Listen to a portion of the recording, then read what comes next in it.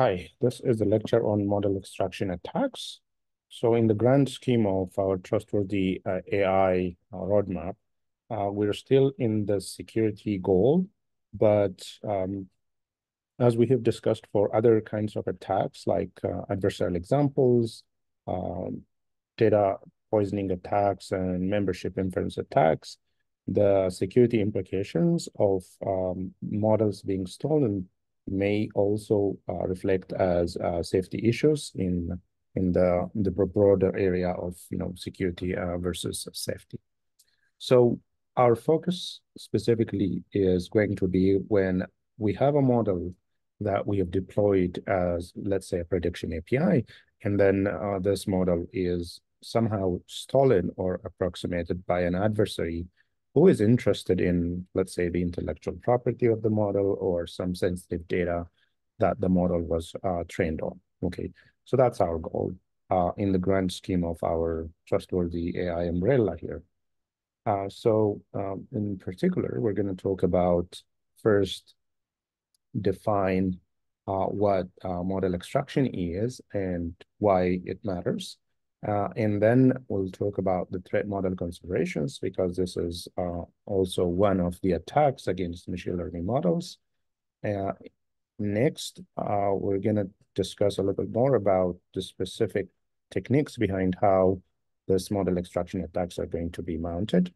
And interestingly, model extraction attacks have connections with other attacks, the kind of attacks that we talked about, specifically adversarial examples and training data poisoning attacks, specifically in the sense of um, not training poisoning, rather membership inference attacks, especially when models are trained on privacy-sensitive data that amounts to, for example, stealing the whole model is good enough for learning new things about the data.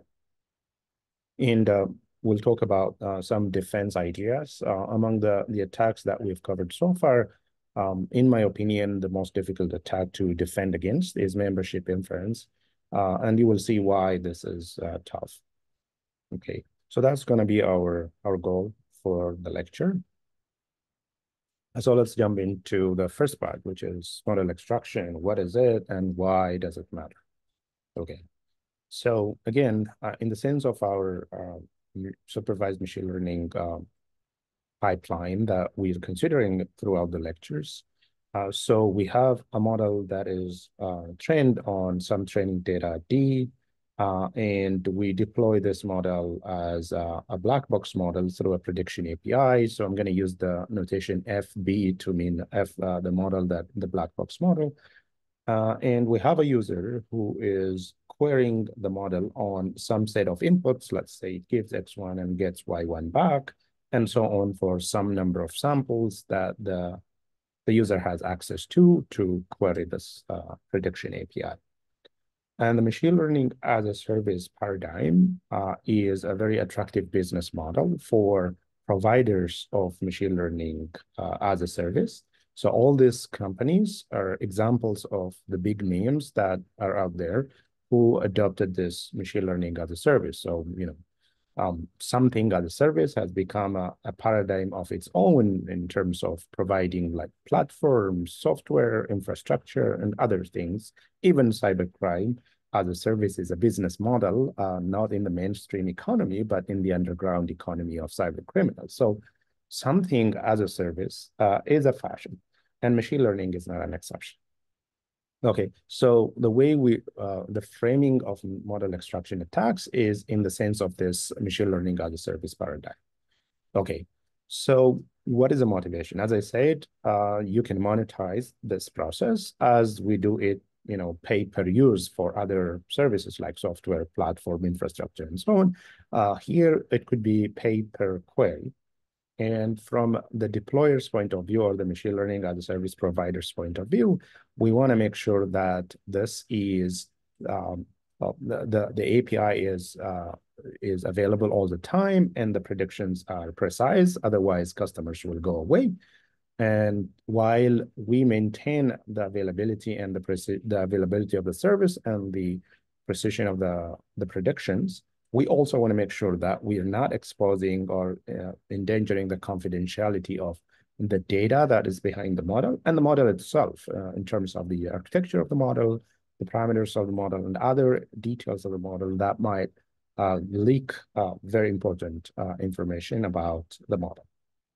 And doing this is very expensive, especially if you look at it from the perspective of companies like this one's, where they would spend a lot of money in terms of compute power and human resources to expose prediction as a service or machine learning as a service. Case in point is, for instance, OpenAI's ChatGPT or similar models, large language models, which obviously require a lot to train. So the data collection, the compute power, and the time spent by people to bring the service up and running is significant. For example, there are some rough estimates as to how much was spent on compute power on GPT-3 by just doing a ballpark estimate based on, for example, what is the typical rate of using cloud services these days, like on Microsoft Azure or Google Clouds, etc. So there was an estimate that pointed to, for example, GPT-3, which is the precursor of the current version of GPT, to incur about, let's say, roughly $4.6 million. So as you can see, the price tag is also significant. So there is motivation. So the question now is, given all this, given the monetization and the fact that this is expensive and what sits behind the prediction API could be a model trained on sensitive data or intellectual property, what can an adversary do to avoid this cost? So there would be a motivation for stealing machine learning models, right? So that is where the model extraction attack comes. Okay, so again, on the same setup that I introduced earlier, now change this user to an adversary, okay? So it's someone who is interested to steal the model or somehow get a copy of this model. So how does this happen? So the assumption here is that the adversary would have some data set D prime, okay? And this D prime is oftentimes much smaller than the training set D, and it is usually, it doesn't intersect with D, okay? Even if it intersects a little bit with D, it's not a big issue, but for the sake of, the discussion here, you can safely assume that this may not intersect at all. And there is oftentimes some query limit as to how many queries the adversary can send to the prediction API. So let's suppose that there isn't like the query limit is not, infinite, right? Okay, so as we said earlier, the adversary, just like any other user, would send out inputs and get predictions back.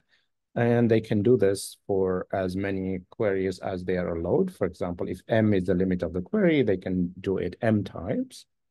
Okay, so now the idea is for the model trainer, for the adversarial client here, to use this data that has been labeled by querying the model and train what we call a substitute model, or FS is what I'm going to use throughout the lecture to denote the substitute model. That is more or less the same as the target model that was deployed behind the prediction API. So the idea is to use the target model as an oracle to locally train what we call the substitute model. And the requirement of this substitute model is that the substitute model is approximately the same as the target models in terms of their functionality or the decision boundary. So in other words, what we're saying is without access to the original dataset D, but with some other dataset D prime that comes from the same distribution as D and is disjoint with D, we want to obtain the substitute model that is functionally equivalent to the target model. Okay, so what we're aiming for is this functional equivalence, and I'll expand on what that exactly means. And the other names for model extraction attack are, you could see this as model stealing or model approximation. But technically speaking, what we're doing is actually model approximation for the most part. Okay, so that is what model extraction is at a high level and the key idea behind it. I didn't tell you how this could be done, but that's what we're going to talk about in a bit. But before we get there, why should someone be interested in extracting or stealing models? Okay, so I have kind of alluded to this notion of, okay, there is intellectual property that goes behind these models that are trained and deployed as prediction APIs.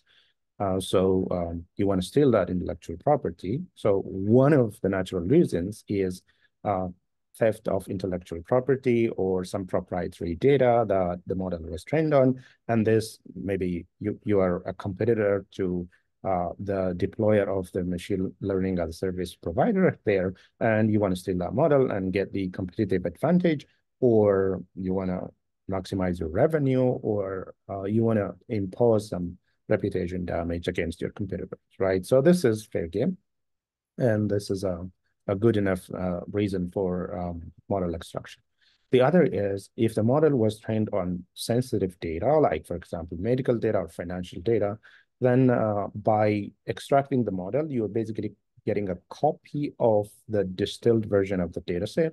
And you could run all kinds of attacks on that one, like membership inference and so on. And you could see the possibility of confidentiality breach, which might end up with legal or regulatory consequences. Another important reason why we should care about membership inference is model extraction.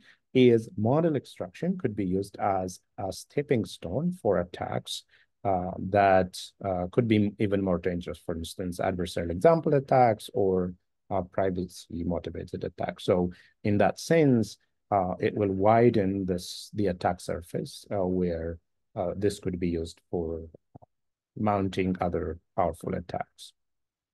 Okay, so there might be other reasons, but these are sort of the well understood reasons as to why model extraction should be taken seriously.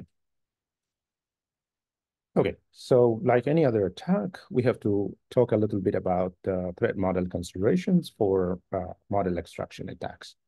So when you look at the machine learning as a service provider, the threat model considerations are the following. So the goal of the machine learning as a service provider is to serve accurate predictions, okay, on inputs, while also making sure that the model details are confidential, and the data set is also confidential. So the model and the data need to be protected.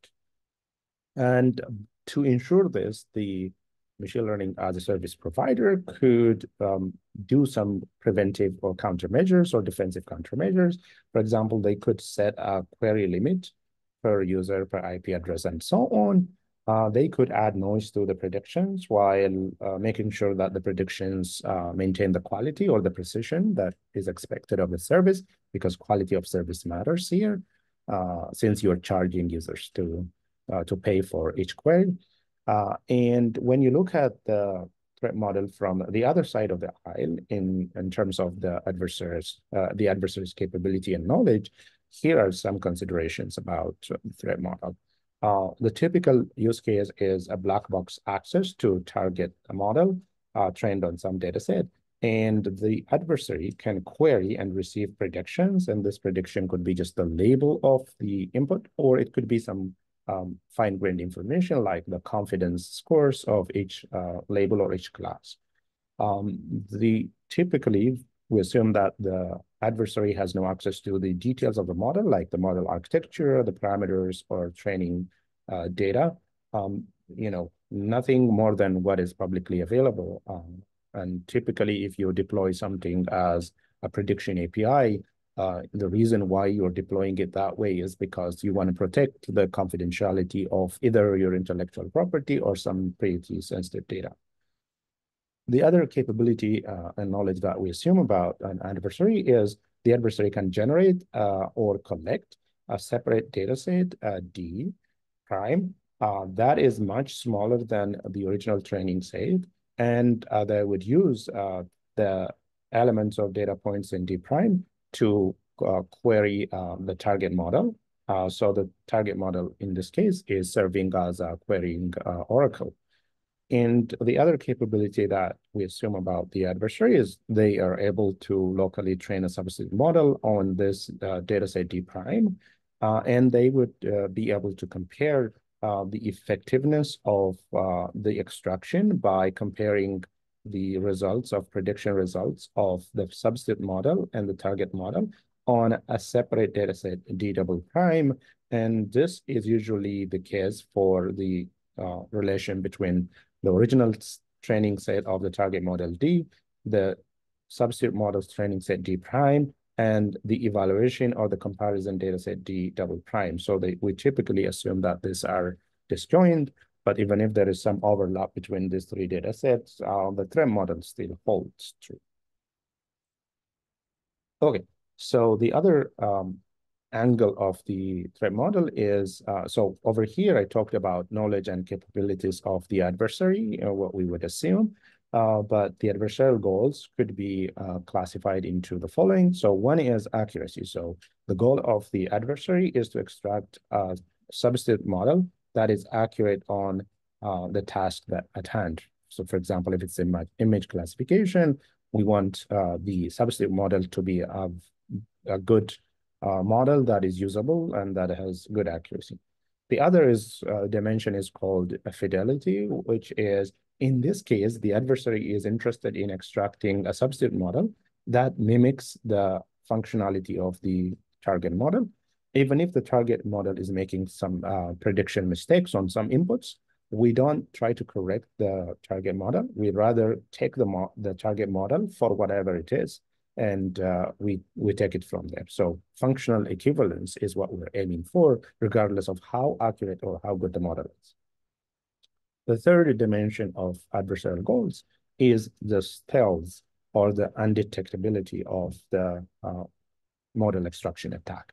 So what we aim for as an adversary in this case is we want to make sure that this extraction attack or attempt is undetectable when the adversary queries the target model on samples from either the training set of the substitute or the comparison set between the substitute and the target model. So those are some of the highlights of the points around threat model, both from the adversary's point of view and also the machine learning as a service provider's point of view. Okay, so now we can talk about attacks. So we've defined what model extraction attacks are, why we should care about them, and threat model considerations. Now we can talk about attacks. Okay, so here's how we're going to start. So model extraction problem statement, right? So we'll first pose the model extraction problem in general, and then we'll see if this is a solvable problem in polynomial time or not. And if not, we have to find some way of simplifying this problem. Okay, so what we have is, I'm going to use the same notations like FB, FS, and so on throughout D prime, etc. So in that sense, it should be clear at this point. So we're given a black box access to this target model FB, which was trained on, let's say, images, for example, as an image classifier. And the goal is to extract a substitute model FS that solves the same task reasonably well. So if the image classifier, the original target model, was classifying images at 99.5% accuracy with a very minimal mistakes, then we want the substitute model that we extract or we steal to be performing the same way. Okay, so to solve this problem, you can approach it in two ways. One is this idealistic way of extracting the model exactly, so exact model extraction, where your aim is you want to extract the substitute model, which is exactly the same as or the exact copy of the target model. The other alternative is to extract a model, a substitute model that is functionally equivalent to the target model. So you may not, it may not be possible at all to come up with an exact copy. So you might resort to functional equivalent extraction. So as you might suspect, the first option, the idealistic option, is intractable. So it's basically an NP-hard problem. And you don't want to go there because you may not solve this in polynomial time. Uh, the second case is still intractable because, again, here the search space is pretty wide and potentially infinite, but you can do some empirical approximation of the functional equivalence.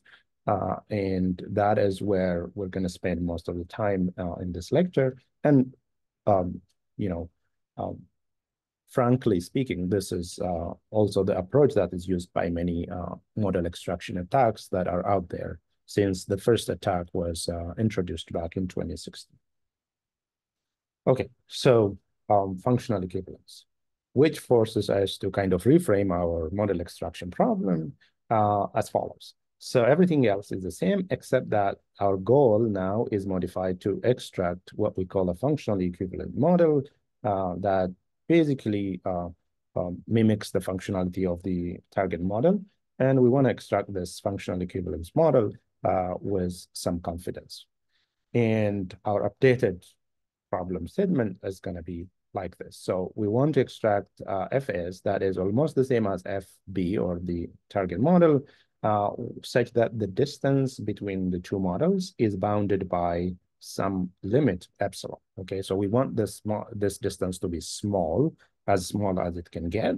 And you can approach the distance metric in different ways, but one typical distance metric that you would look into is when you measure the percentage of inputs for which the target model and the substitute model do not agree, right? So their predictions are different. So you compute this distance and you want to minimize this distance. So that distance should be the smallest. So for example, you have 100 samples that you are comparing the two models on, and on 99 of them, they agree, and on one, they disagree. So 1% is sort of the distance here, okay? So we want to keep that distance as low as it can get. Okay, so as you can see here, we're trying to approximate what we call functional equivalence. Okay, so in the sense of this functional equivalence, or in the revised problem statement for model extraction, there are two broad approaches that you can follow. One is what we call the formal or mathematical method, where you would do this direct analysis. For example, you can try for simpler models, you can try equation solving, or you can apply this cryptanalytic extraction. So the equation solving is when you have simple models like linear models and you know some of the variables, you could solve for the unknowns as you do it in linear equations. The other approach is in the sense of cryptography, where you are given some information about, let's say, some underlying scheme, like an encryption scheme, and you're given a ciphertext, and you have some idea of what the encryption scheme is. Then you can think about approaches like, okay, can I recover the key of the encryption, or can I, if I know the key, can I also recover the plain text given a ciphertext, right? So that idea is also one attractive approach for extracting fairly, moderately simple models. The other class of approaches is what we call learning-based, and this is basically has to do with a function approximation, okay? So the idea here is function approximation, and the way we're going to do this is you're going to train a substitute model, Fs, like I was saying earlier, by querying the target model on a separate dataset D prime, which is much smaller than the target model's training set and typically disjoint. And you do the comparison of similarity between the two models on yet another separate dataset D prime, D double prime. But okay, now I'll kind of highlight the first approach where we do equation solving, because for some models this is possible, especially for simpler models. Okay, so if you're looking at a linear model, so suppose you know that the prediction API is based on a linear model. Okay, so what you would do for a linear model is the following. So you're given a target model trained on some data set D as a linear model, and it accepts an input X of some dimension D and returns a prediction of this form. So a dot product between the weight of the model and values of the features of the input plus some bias. Okay. So what you can do is, of course, you were given a data set D prime with, let's say, n samples are there, and this is a separate data set that's disjoint with D. And for the sake of just this demonstration, let's assume that B is 0, and this is typically done when you try to solve this kind of problems. So the idea is you want to extract the best approximation of the target model, given the bias is 0. So what you would do is you would pick any data point from this data set D prime. Let's say we picked Xi, and you're gonna use Xi as you're gonna represent Xi as a feature state where you just make all the other features 0 and enable only one feature. Okay. For example, you can give, if this is an image, you can basically give a pixel value of 1 and shut down or switch off all the other pixels to 0 and pass this to the model. And you would get, what you would get is, because the model now has been modified to by assuming B equals 0, you would transform this model to Y equals WX. So you're given X, and you will also get the prediction output. So and the input is 1 for every for the input is the input feature has 1 as a value for the first feature, and everything is 0. So that would basically give you W1 as you would recover the first dimension of the weight, and you would do the same thing, except that, you would just shift the value that is enabled to the next entry in the feature vector to recover the corresponding weight dimension, W2, W3, and so on up to WD. So basically by querying the target model on this carefully crafted versions of the input, aligned with the weight dimension that you want to extract. And the maximum number of queries you have to do here is D, the size of the dimension of the weights of the model. And you don't even need more than one input. You just have to repurpose the same input and extract the linear model. Okay, so that's sort of the idea behind equation solving. When you have one unknown in the equation of the model. You can expand this idea into other models, for example, neural networks. So you can zoom in on, let's say, one neuron or one perceptron, and you can do the same thing, because in some cases, well, not in some cases, in most cases, if you look at one unit of a given neural network, it's a linear equation. So it's a piecewise linear, right? So now let me reiterate the same problem, but for a neural net. So you're given FB trained on D for input X with dimension D, and return is a prediction Y, not as WX plus B, but some activation function applied on the WX plus B output of the linear equation. And the G here is some activation function, for example, sigmoid and so on. And there are only a handful of activation functions that are effective. So it's not really hard to kind of guess what activation functions are used. You can even try, a bunch of the popular ones. Okay, so for this illustration, I will assume 0 hidden layer, but you can incrementally explore this by putting in one hidden layer and then playing with the units or the number of nodes in each layer, right? So we'll have the same setup where we have D prime as the separate data set. And again, I'll assume B equals 0 just for the sake of this illustration. And our goal is the same. We want to extract the best approximation of the model. Okay. Now, doing the equation solving, so you will pick any xi, and you will do the same approach, which means you switch on the first feature and make everything else 0, and you pass it to the model, and the model would give you some result. But you also know, you can also guess, or you sometimes no. The actual activation function that is used, for example, for sigmoid, the function is if you have some z, the sigmoid of z is 1 over 1 plus e the power of minus z, right? So you can plug in that equation and basically compute the first dimension of the weight as, for instance, the ln of 1 over the prediction minus 1. The same way, you could do that for the next dimensions and eventually discover all the dimensions of the weight up to the last dimension here. So it is the same idea of the previous slide for a purely linear equation, but now a linear equation non-linearized using an activation function, because the goal of the activation function is to make it non-linear, right? So you can also basically unwrap the activation function and try to discover the individual weight dimensions of the model and extract the model this way. Okay, so this idea could be extrapolated for, you know, a more complex neural networks, because what I showed you here is just one node or one perceptron, but you can think about this depending on how many unknowns you have in a given layer and the number of units or nodes in a given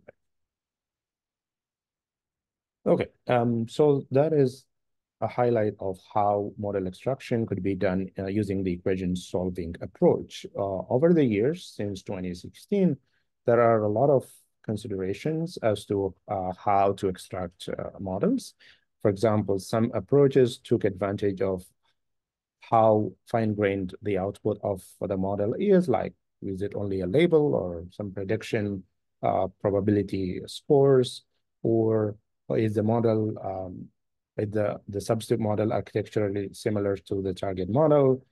Do we have similarities between the features of the target and the substitute?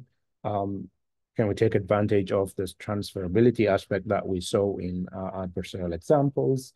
And the extraction strategies range from equation solving, just like we saw it, optimization, which is learning-based approaches, some generative techniques like using generative adversarial networks, or even reinforcement learning has been used as framing for model extraction attacks. Okay, so there is a whole range of methods that have been tried for effective model extraction attacks.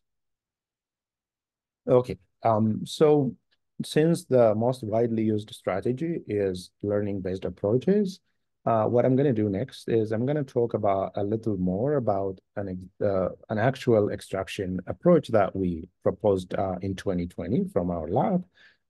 This has to do with extracting a black box malware classifier. And the threat model that we consider is the following. So we are assuming that the adversary has minimal access to a separate data set, 5 to 10% of the original training data set. And this data set is disjoint with the training set of the target model. The fidelity of the output that we have is the output is just a 0 or 1, because this is a malware classifier. So 0 for benign, 1 for malware, and nothing more. So for example, we don't have probability distribution for labels. And the feature representations we have are different. So the target model was trained on byte sequences of Windows executable, while the substitute model, as you will see, was trained on images. And the goal here is, can we extract an equivalent model, functional equivalent model, even in the face of this different representations of features? And the other thing is the target model's training set and the substitute training set are disjoint. So the goal here is to see how close we can get to the target model through the training of a substitute model under this challenging threat model. Because before this, there were the papers that I point to here, they have looked at a threat model where the adversary has more luxury in terms of information, like similar features, similar model architecture, etc., and more about the predictions like probability distributions. But in our case here, we are trying to demonstrate whether it is possible to extract something that is functionally equivalent to the target model in the face of all these constraints, because in this case, the adversary has constraints all around in terms of the number of samples that are accessible. The output is not that fine-grained. The feature representations are different, and the data sets are disjoint. Okay, so here is an overview of the approach. So what we're trying to do is we assume that we have a black box model that was trained on dataset D right here, and that is not accessible to the adversary, of course, and the model is exposed as a prediction API. So here is what we have for what we call approximators set labeling. So the adversary has D prime for training the substitute model or to approximate the substitute model. So the first thing the adversary does is just labeling this. The labeling, as you know, you just send the individual inputs in D prime, get the predictions back, and you would use that as a ground truth for training. Once you have that, we have what we call representation mapping, because the data set that we are using is very small to train a substitute model. So we have to leverage image classification models by mapping the byte sequences of the samples in D prime to image representations, and I'll tell you more about that. And at the end, well, before the end, so the end is comparison. We do the central part of the approach is this progressive approximation, where we progressively train the substitute model on the data set we have and keep watching its accuracy until, for example, it becomes close enough to the target model. And finally, we do the comparison, the similarity comparison or the functional equivalence comparison. And for that, we use a separate data set from a D and D prime, and that is D double prime. So yet another, disjoint data set. Okay, so the notations we have down here are pretty much consistent with what I have been saying so far. So D is the training set for the target model. D prime is a training set for the substitute or approximation model. And D double prime is the comparison data set. The size of D prime is much smaller than the size of D. The three data sets are disjoint, and the representation of features for the target model is in byte sequences, while the substitute model, as you will see, is in pixels, because we're leveraging image classification for extracting the model. So one part of the process is this thing called representation mapping. So what do we do? So in this case, to make it up for the scarcity of data and also the fact that, we cannot really steal a well-trained black box malware classification model that might rely on millions of samples, what we do is we take the byte representation of Windows executables, and we do this bytes to pixels mapping, and we get basically a byte representation, a pixel representation of a Windows binary. So what happens is, here is the key idea is the values that are close to each other in the byte space, they are also placed close to each other in the pixel space. So when you generate an image of this nature from a binary executable, you would follow that mapping to make sure that the image also reflects this. So there are a bunch of mapping methods that you can do for given a byte sequence of a binary to get the image representation. One is based on the famous Shannon entropy or the entropy method, which is basically computing this entropy value 0 to 255, which also works well or matches the values range for pixel representations. The other approach is the color-Hilbert approach, which is basically representing a byte value into pixel intensity values. And this is also pretty similar. And it goes with our setup of leveraging image classification models.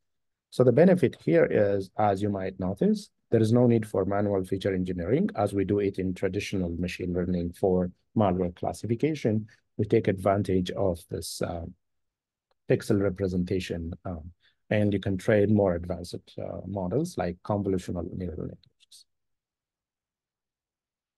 And as I said, we can leverage pre-trained models through transferability, and that's basically the key insight of this work. So you can start with a very small data set, label that with the target model, transform these inputs to images, and then use these images as the extra fine-tuning stage for training on an existing model and take advantage of transferability in machine learning. So before I talk about that part, here is an example of how the representation looks like for benign Windows executables and malicious Windows executables. So the entropy representation is this part, and the color Hilbert representation is this.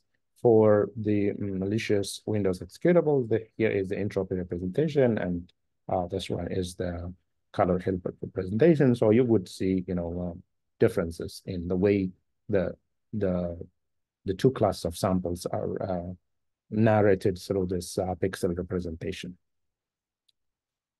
Okay, so the part of the approach that does the progressive training of substitute model, here is a sketch of the algorithm that you could refer to this in the paper. So basically what we have is we have two thresholds, threshold for the accuracy of the model that we're training, the substitute model, and threshold for the similarity between the substitute model and the target model. And we're going to run this over the number of batches, and this is going to be determined by how much data we have, of course. So assuming we're running it on, let's say, a small portion of the data, let's say 10% of the target model's training set, we're going to compute the accuracy of the substitute model and get it for a batch.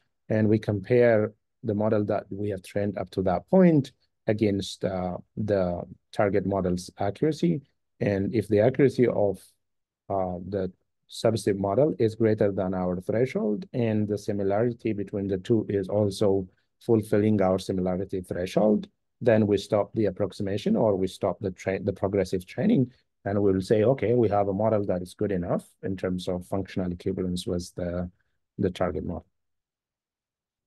And the functional equivalence comparison part is pretty straightforward. So for some number of samples for comparison, let's say n number of samples, what you're going to do is you will just loop through the samples and send the individual samples to each of the models, so the substitute and the target model.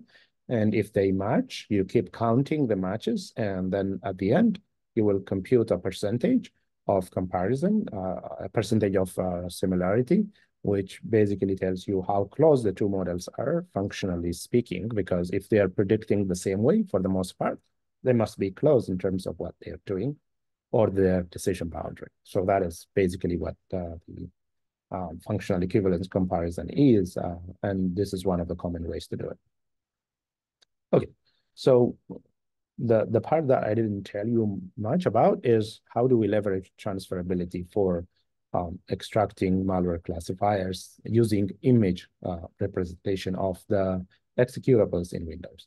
So here is how it goes. So from our approximation set G prime, we're gonna do representation mapping as I showed you earlier, and you will end up with images of the image equivalent representations of the Windows malware executables.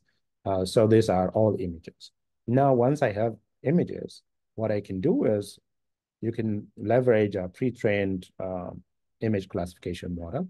At the time, this was in 2020, at the time, the Inception V3 model from Google was sort of the state of the art for transferability evaluation. So we grabbed that model. And what we did is we take the samples and use this image representations of the Windows executables to just train the last layer of the Inception V3 model. Of course, we have to do some pre-processing to match the images over here to the images that are acceptable to the pre-trained model, which was not much. And we produced the substitute model, FS, and that is what we call our approximated model with respect to the target model. Okay, so what we're going to do next is I'll just briefly tell you how effective this extraction was, where we started with a small amount of data, like 5 to 10% of the training set, and ended up with a model that is close enough to the target model.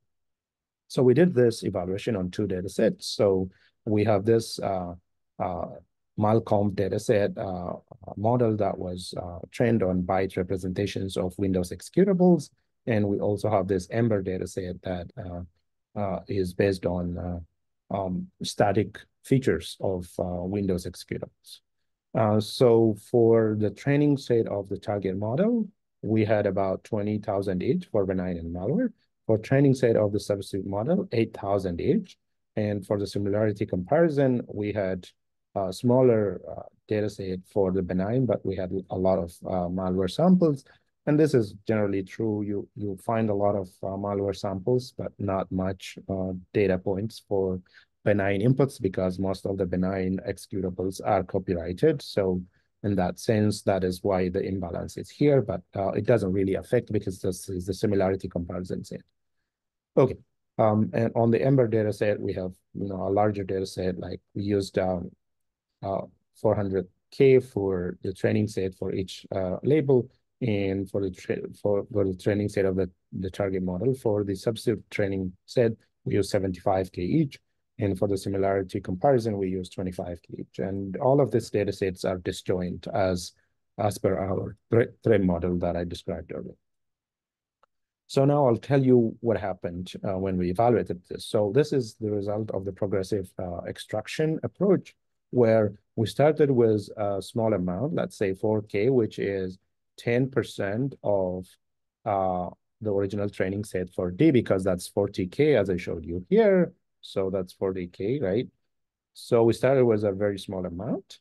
And we kept on increasing these values by because now that we have image representations, we can leverage techniques in the image domain, like data augmentation, to get more copies of the same image. So we leveraged those, like rotation and so on. So that's how we ended up with, let's say, up to 60K images of the malware samples. So as you can see on the x-axis is this progressive increment of the input size or the training size, starting with 4K. And the y-axis is the validation accuracy of the substitute model that we're training. So when the substitute model is Malcolm byte sequence, this is sort of the benchmark. So we use the original byte sequence representation to see where it falls. So as you can see, the accuracy is around 80%. And then the two are the ones that we extracted. So our substitute models are these two. The first one is color Hilbert, just based on the representation of the mapping using color Hilbert. And the second one is the entropy. So they are pretty much comparable. So the blue line and the green line are the substitute models that we extracted. So, of course, this is just the progressive approximation and their validation accuracy, but that may not tell you how good these substitute models are until you do this similarity comparison between the substitute models and the target model. So we looked at the custom Malcolm is our target model with byte representations. And here is our color Hilbert representation of the substitute model and the entropy representation. Their test accuracy is about 91%. And the similarity is, as you can see, close to 88% for the entropy representation of the model that we extracted. So the entropy representation shows the highest agreement between the target and the substitute model.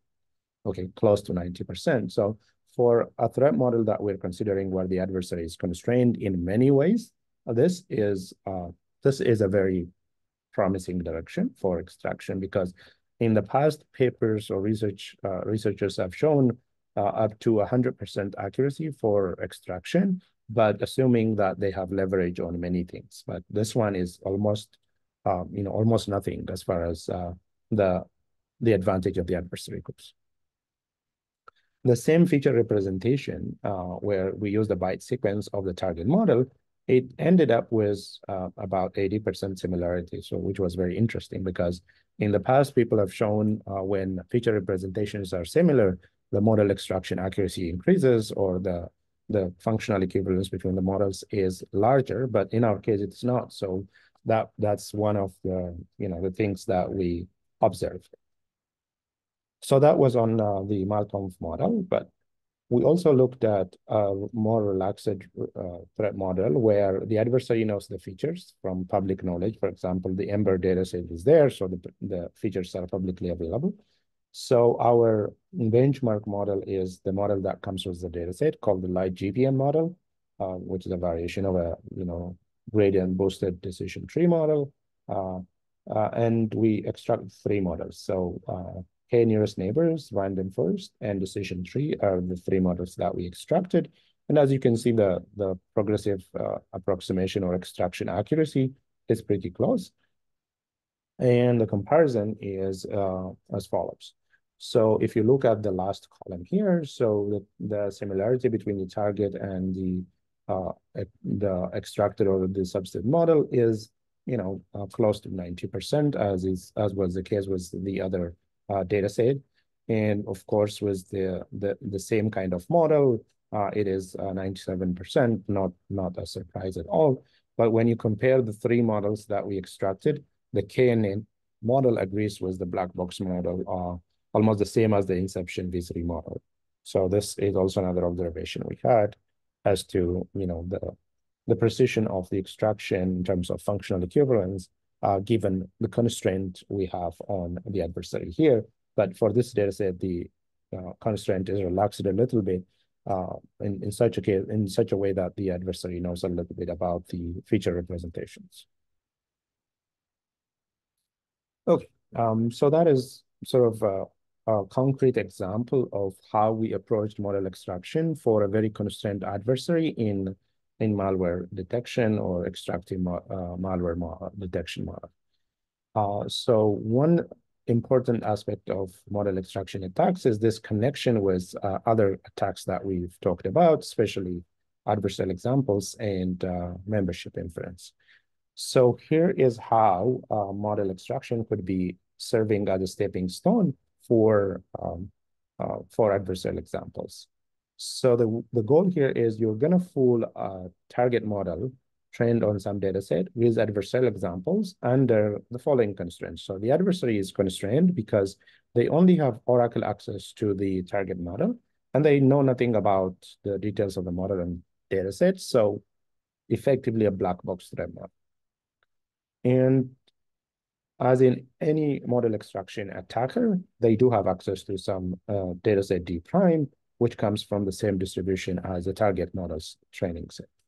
Now, the first thing the adversary would do is they would query the target model on these inputs and get the predictions, and they would have this labeled prediction, labeled dataset, and they will use this labeled dataset to train the model, the substitute model. And they would get, let's say, a model that is functionally close to the target model by doing that metric of comparing, on how many predictions the two models agree. Let's say your threshold is 99%.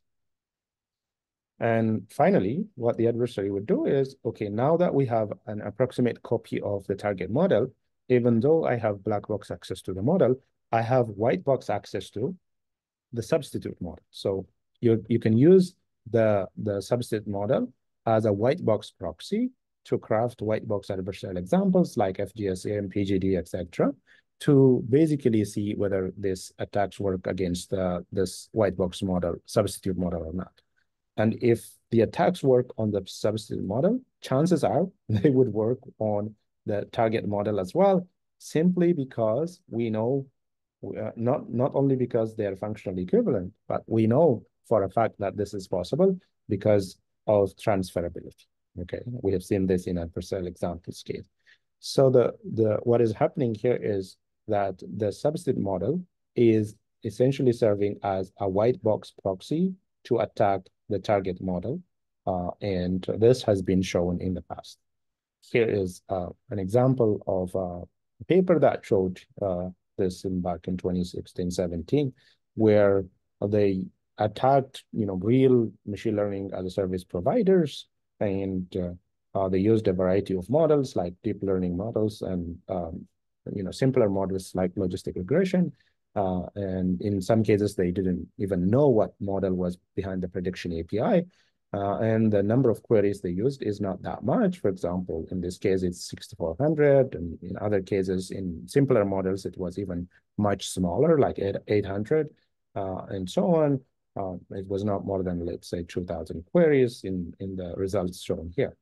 And what you see in the last column here is the adversarial examples that are misclassified, which means by the misclassified by the substitute model, which were transferable to the black box model as well. So basically, once they made sure that the adversarial examples fooled the substitute model, they also tried them against the machine learning as service prediction API. And this is the number of matches or the adversarial examples that worked on both models, right? So you could see from 84% to 97%. And interestingly, the highest similarity is, or transferability is on the model for which, the attackers didn't know what was behind the prediction API. Okay, so that's a very interesting connection between adversarial examples and model extraction, where model extraction serves as a stepping stone. The other link with of model extraction with other attacks is where model extraction could serve as a proxy for privacy motivated attacks. So the setup is similar, except that in this case, the goal of the adversary is to use this model, to use the substitute model to do privacy motivated attacks. So they will, the adversary would query the model, as was the case for the previous, and will get a labeled dataset and train the substitute model. Once the substitute model is good enough, what they can do is they craft, instead of adversarial examples, they craft membership inference attacks. For example, using the shadow model attack that we have discussed in the previous lecture. And they would end up with a situation where if the attack succeeds on the substitute model, it will most likely succeed on the target model as well, simply because the two models are trained on data sets that come from the same data distribution. So what is happening here is the substitute model is now serving as a copy of, let's say, the distilled version of the private data, right? So any attack that works on this substitute model is likely to work on the original model or the original data set, right? So this will have some implications on privacy sensitive data, or models trained on privacy sensitive data. Okay, so that was on the connection between model extraction and other attacks like adversarial examples and membership inference. And lastly, we'll talk a little bit about defense against model extraction. But as I said at the beginning, among the attacks that we know against machine learning models, in my opinion, the hardest to defend is model extraction. But regardless of how hard this is, there are some preventive and reactive measures that model deployers or machine learning as service providers can take. So there are two broad categories of countermeasures against model extraction. One is what we call the proactive approach, where you aim for preventing the attack. The other is the reactive approach, where you would be detecting. So on the proactive front, you would be taking these preemptive measures to avoid or at least significantly limit the accuracy of the extraction, or basically discourage the adversary. So for instance, you can proactively limit the information gained by the adversary. On the other hand, when you do the reactive approach, you would assume that you would be attacked anyway, and you would have either on-the-fly detection of the extraction attempts and do something about it. For example, you block the adversary, or you could also do this after the fact detection of a model that has already been stolen. So on the proactive front, or when you use attack prevention-based countermeasures, here are some of the countermeasures that would work in practice. And some of these techniques are actually used in practice with machine learning as a service providers. One of them is query budget limits. So this helps a lot, at least in discouraging the adversary or forcing the adversary to look for other countermeasures or workarounds. So you could set the limit per user per IP address. So basically setting a quota here, or yes, this approach could be bypassed by, using some techniques like IP spoofing or timing of the queries and so on, or conspiring with other users in other places, and so on. With all those, downsides, this, if done well, this is an effective approach. The other is limiting how much verbose the output of the predictions or the prediction API is going to be. For example, you could round the confidence scores. If you're producing confidence scores as part of the prediction, you can limit these confidence scores by, let's say, 1, 2, 3, 4 significant digits. And this, of course, doesn't change the distribution of the probability scores, but it might end up limiting the accuracy of the extracted model. And this has been shown as one possible countermeasure, especially against linear models. Or you could also do this perturbation of confidence values. And again, when you do this, you don't want to mess with, let's say, the predicted label or the overall distribution, the probability distribution. And this could still can allow the adversary to do approximation, but this is one measure that you can combine with other measures like query budget limits and so on.